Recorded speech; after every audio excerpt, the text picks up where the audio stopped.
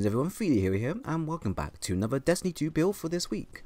Today's build will be using the template of an already popular build that many players, both old and new, use for generally any activity.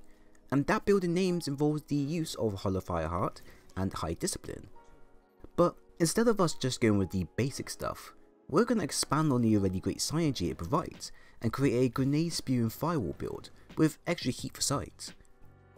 What we will create by the end of the video is a build that will not only have a high and great grenade and base ability regeneration, but also utilize the new Seasonal Dawn firepower mods for even faster grenade regen, and also the new but incredibly sexy Martys retribution grenade launcher for even more firewalls. This is going to be some hot stuff to handle, and on top of that, I'm going to show you another way to proc sunspots with Martys retribution with one simple trick. So let's start things off with the subclass, which will be the code of the siegebreaker, where we can make use of Soul Invictus and Soul Warrior. Soul Invictus provides a boost to health, grenade and melee regen, while Soul Warrior is literally the same thing, but further increases regen speed for all your abilities on top, so they can both stack wonderfully. Now of course you do have the super as well, which stacks in duration while standing in sunspots. However, it's not going to be any use to us as we won't be using it while having Hollow Fire Furnace equipped, which requires us to not use a super at all.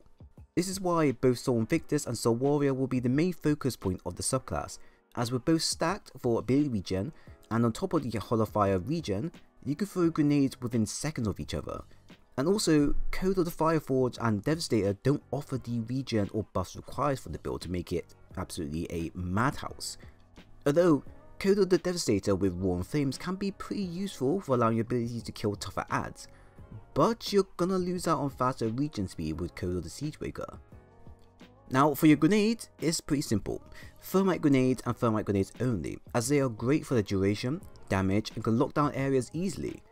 Also, because the whole point of the build is to create firewalls wherever you go, it wouldn't make a lot of sense to pick something like, I don't know, fusion grenades instead. Not today, but another day we'll look into fusion grenades. For the weapons, you're going to need to have Martys Retribution, that is both masterwork and has Demolitionist built into it, and a heavy grenade launcher of your choice. Preferably one with Field Prep or Ambitious Assassin, or just one of the two. With the new Martys Retribution in hand, we can create mini but limited firewalls of our own making, while our grenade ability recharges, and are quite effective when up against Alakites, Dregs, Vandals, Shanks, anything. Anything that can be easily 1 or 2 tapped with any weapon. As well with the required goal in mind, they do cover quite a bit of ground as well, allowing you to take out groups of low level adds that are button stop in one shot, so it's both effective and lethal on ground.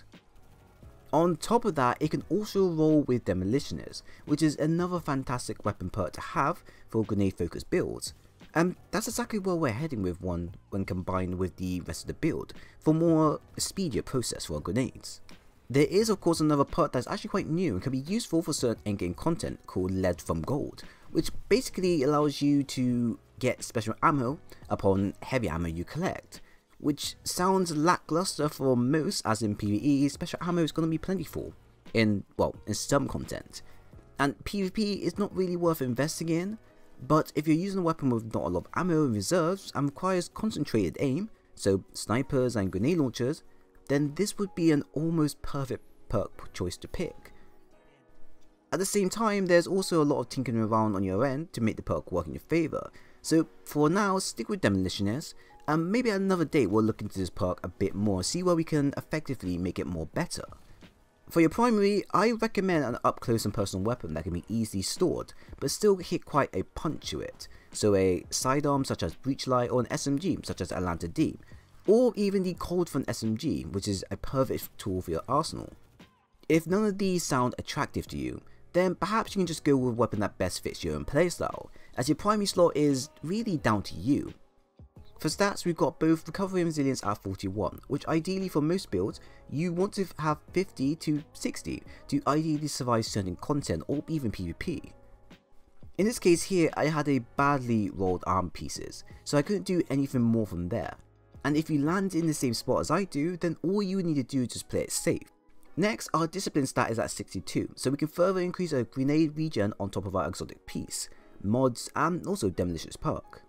Although we do have other abilities in play, including the constant sunspots will provide even more regen than ever before, we have to remember in this time frame that when we start most new missions, we won't have Hallow Fireheart active to proc our ability regen, as we would need to have full super to do so.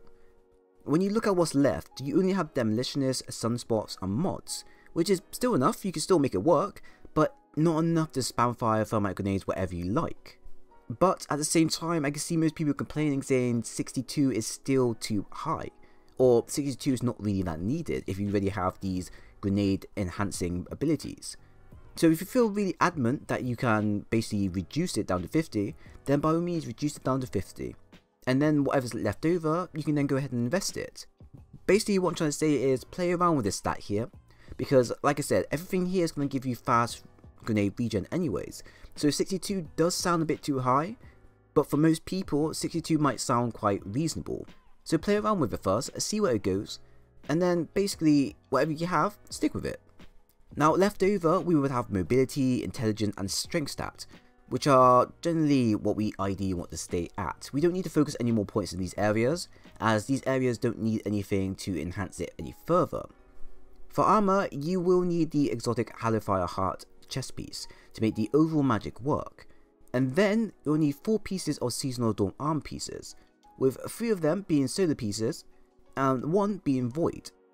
It doesn't matter which armor pieces they have to be, they just need to be 3 of them solar affinity and 1 of them void affinity to make it work in your favour, and to also complete the build. Now the mods for the armor we generally have are the following: Head, Major Resist and Special Ammo Finder ×2 mod. Arm, Discipline and Blast Radius mod. Chest, Discipline and Molten Overload mod. Leg, Resilience and Firepower mod. Bond, Innovation, Enhanced Bomber and Firepower mod.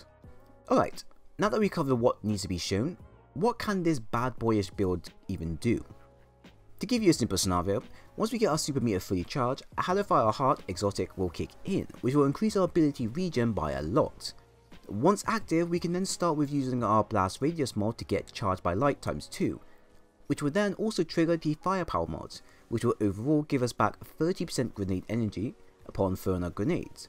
So with ×2 Firepower mods, we can get back 30% grenade energy each time we throw our standard grenades, which is going to work well in our favour. Basically, we've cut down our grenade cooldown rate even more by having these 2 mods. But hang on, we're not done just of yet. With all of these combined, we also have the Martys Retribution grenade launcher to provide even more firepower with its stylish thermite grenade rounds, and also its demolitionist perk on top of our current regen abilities. Now add on Enhanced Bomber and Solar Sunspots, and you've gone from a furnace to a fire demon from hell. But wait, there's even more. From testing, I found that if you have Soul Invictus and Soul Warrior active, you can also create a sunspot via Martys Retribution, which kind of brings me back to the Polarius Lance perk, the Perfect Fifth, which if you landed delayed solar charge on an enemy and basically let it kill them, you can also create a sunspot and reap the rewards. This now is something I didn't expect to work at first, as it never did this while I was playing in most of my missions, but I did notice some enemies I killed trigger sunspots when I didn't use any of my abilities. I'm not sure exactly as to how or why it triggers from the subclass tree perk, but if I had to guess, it probably has something to do with how they coded the thermite grenades as a whole into the weapon as a separate entity, when generally being fired upon. But I guess part of the code from the Titan's thermite nade most likely keep the Titan thermite ability from the bottom tree subclass, and basically overall it somehow activates, and it just at the moment it needs something to trigger it. So it seems like you have to have Soul Invictus and Soul Warrior active, and then shoot it at the enemy so the thermite waves kills them and triggers it. That's basically what it is in short. You can't shoot the nade at the enemy directly to proc this, it has to be a kill via the grenade thermite wave. And to be honest, you may not get it straight away. Like as shown in the video, I had to mess around with it, see exactly what made it tick, and sometimes it works, sometimes it doesn't. But you all know what this means, right?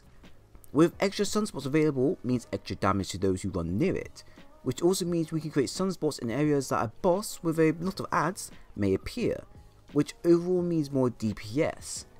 Plus, with the weapon damage increase from solar sunspots, means even more DPS coming from just you alone. You have now become a god. Great, isn't it? This build overall will be helpful in content where lots of low to mid health ads will be in bulks. For example, strikes, nightfalls, raids, gambit, storm missers, menagerie, sundial, etc. All of these content will in some degree have a section to where you have to face a large group of ads who can be quickly dispatched from a simple grenade or two. So where you take this build is down to you. But honestly, with the amount of grenades you'll now be able to spam fire, I'm pretty sure you're going to have a hell of a good time with it. Originally, I want this build to be more of a new light user friendly set for those who may have the pieces but haven't got to endgame just of yet, something to tide them over till then, which in the end I think we've definitely achieved that goal either way, as even if you don't have all the necessary pieces, you can still do work with just the exotic and the grenade launcher in place, plus the subclass tree of course. And for the veteran players, I've just given you a build that you can use for most endgame content if you wish, or better off, something to use when solar modifiers are active. Now for the downsides, I've noticed some restrictions with the build, which will vary between everyone, but one common one is ammo for your Martys retribution. Now within the build, you will be using the grenade launchers a lot to proc sunspots, charged by light, and firepower mod, and you get around 20 overall in max ammo. But as you will be using it a lot, you will burn through this quickly, and for content that may have, say, the famine modifier, then even more quicker. Even in content where loads of enemies are freely available, it still doesn't mean you'll get special ammo all the time, which can be pretty annoying if you're knee deep in action.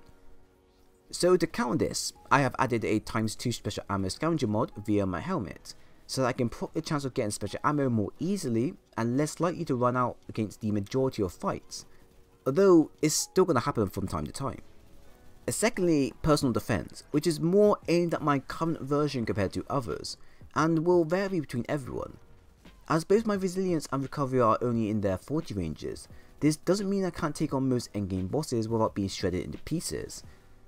This doesn't outright mean I can't take them on, I can still do the 950 nightfalls quite easily for example, it just means I need to take it more easier than usual, and to be more safer, rather than being reckless.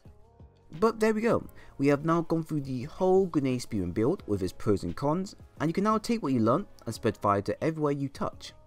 Do play around the build in the recommended content to see how it works out for you, and any issues or problems you do come across, do leave a comment on the video and I'll help you out where I can. So if you enjoyed the video, then please leave a like and a sub, and also follow me on Twitter to keep up to date with Destiny content if you dig that type of stuff, a link is down below. But once again, thanks for stopping by, and I'll see you guys in the next one.